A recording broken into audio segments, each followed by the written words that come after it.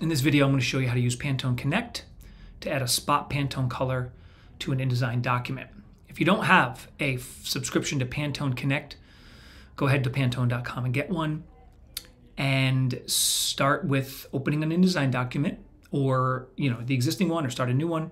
As long as there's objects to recolor, go ahead to the Pantone Connect software.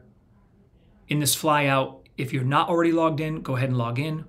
Once you are, hit search. Search for the Pantone color.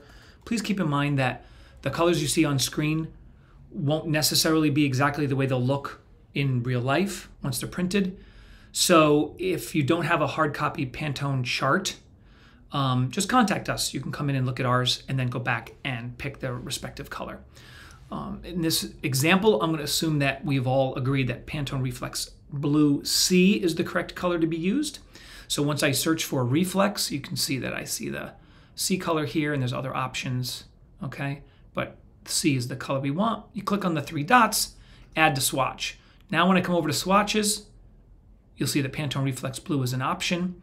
Notice the little spot icon, that's very important. The Pantone Connect software will automatically make this color correctly, but if it doesn't, or you make it in some other way, that's very important. So just look for that.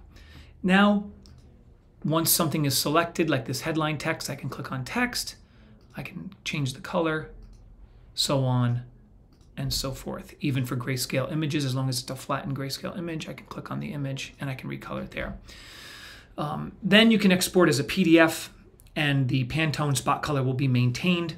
I've created another video for exporting a file as a PDF from InDesign, so see that video for details. That's it. Thank you.